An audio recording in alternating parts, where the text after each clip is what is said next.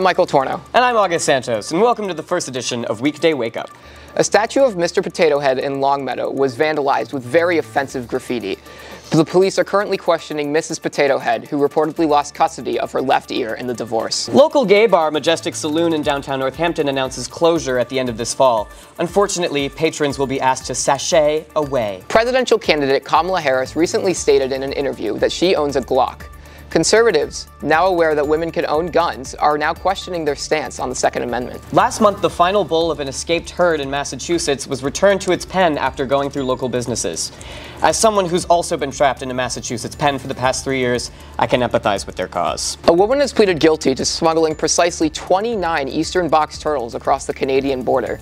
When asked why she did it, she simply said, well, it was easier than trying to smuggle 30. Tommy Innit has responded to Logan Paul beef by calling him a man-child after Paul reportedly asked him to handle things like an adult.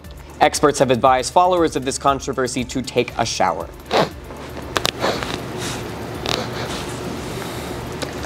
Elderly man forks over $420,000 in an online cyber scam, thinking he was talking to Microsoft. All it took for him to hand over the money?